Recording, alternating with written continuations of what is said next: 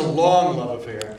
We used to meet nightly and discuss films in the cold outside of Starbucks, having been there for the last call. And we talked film for what seems now like years.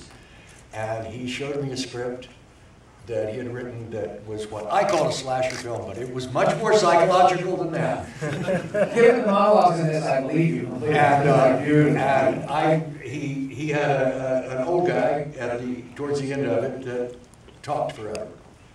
And he asked me if I'd be interested in doing it, and I said, if you can get it produced, of course I'll do it. Not my kind of film, but I think you've hit all the right notes for this kind of film. And then evidently he scrapped that, or changed his mind. And he just couldn't raise the money. And then he came up to me one day and said, I've written the script for you. Now, he tells me about the conversation. He tells me about the conversation about my interest in what I like to do. I don't actually recall that part. I think of it as having been sprung on me, and it was like being given the world's greatest birthday present. I mean, nobody lets a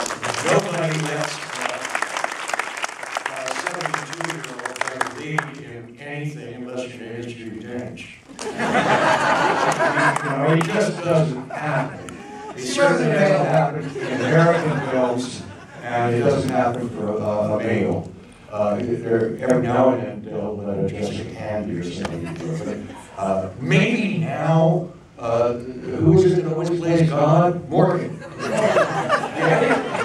But at any rate, it grew out of a mutual love of just film in general, and his memory of bits and pieces that he'd seen me do over the years, and my confidence in having read the first script that he could do what he did.